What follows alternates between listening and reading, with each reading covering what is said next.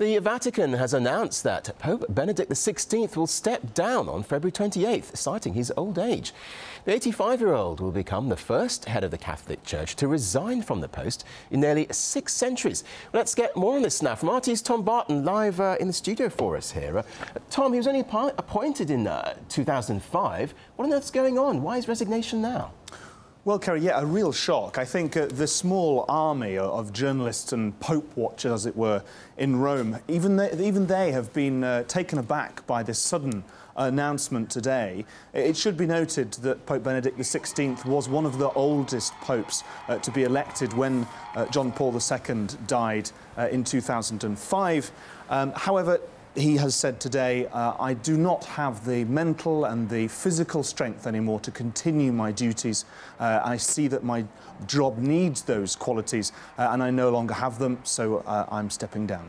Now, his time at the Vatican has been marred by a string of scandals, hasn't it? I mean, tell us about that. It has indeed. It's certainly been a difficult time.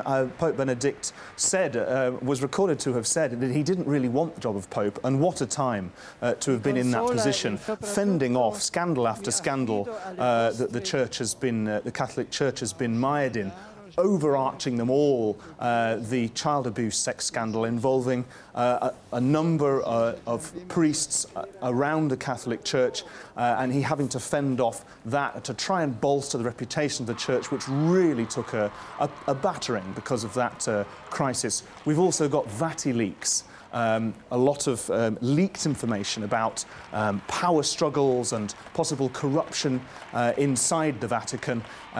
The Vatican itself responding angrily to that, saying that the media was trying to play Dan Brown, the popular author who wrote the novel Angels and Demons, sort of insinuating that kind of thing going on inside the Vatican.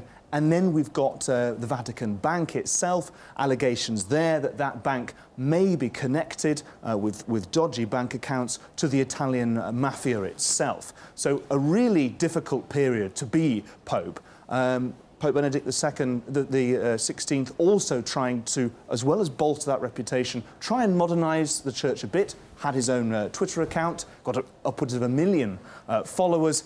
However, big questions will be asked in the coming weeks as the new Pope is being chosen about who should lead the Church and about the future of the Catholic Church in this great time of troubles, as the outgoing Pope has said himself.